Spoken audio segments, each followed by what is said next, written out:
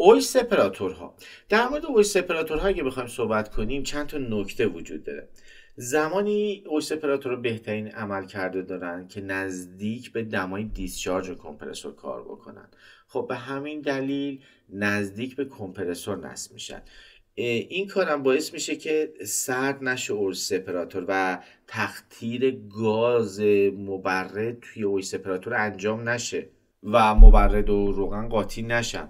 خب در صورتی که امکان نصب اویل سپراتور نزدیک کمپرسور نباشه، ممکنه مجبور باشیم که با فاصله از کمپرسور نصبش کنیم. اویل سپراتور رو معمولا عایق میکنیم. توجه داشته باشید جاهایی هم که دما بیش از حد پایین میاد حتما باید هیتر کار کنه. بعضی مواقع عایق کردن اویل سپراتور هم توصیه میشه. قبل از راه اندازی سیستم اویل سپراتور رو باید روغن داخلش بریزیم، شارژ بکنیم. خب یه مقدار روغن ما میریزیم که باعث آب بندی شناور سوزن بشه. خب تو لحظه استارت اگر روغن نباشه داخل اویل سپراتور، ضرباتی که میزنه باعث خرابی اویل سپراتور میشه. و یه نکته دیگه، میتونه گاز داغ هم برگرده به کمپرسور. قطر اتصال اویل سپراتور رو هم بهش توجه بکنید.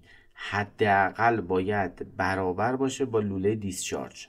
اما در مورد مخزن روغن بخوایم صحبت کنیم، میزان روغن توی گردش توی سیستم تبرید با توجه به شرایط کارکرد سیستمه و سیستم به سیستم متفاوته. این مخزن با ذخیره یه میزان مناسبی از روغن به ما این اطمینان میده که تو تمام شرایط کارکرد سیستم داره اطمینان خاطر هست و روغن رو داریم.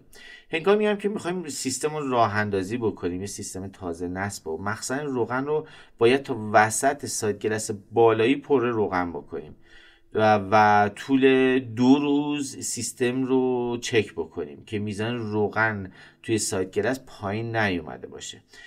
توی هنگام راهبری سیستم هر زمان سطح روغن از سایت گلس پایینی کمتر بشه باید روغن اضافه بکنیم. اگر هم بخوایم یه موقع مخزن سیستمی رو عوض بکنیم، اون موقع سطح روغن رو تا بالای سایت گلس پایینی دیگه شارژ میکنیم. دیگه به سایت گلس بالایی دیگه کار نداریم چون سیستم چرب شده. اگر هم هنگام راهبری سیستم سطح روغن بالاتر از سایت گلس بالایی رفت، اون موقع باید یکم روغن از سیستم کم بکنیم. اگر هم پایین اومد باید اضافه بکنیم.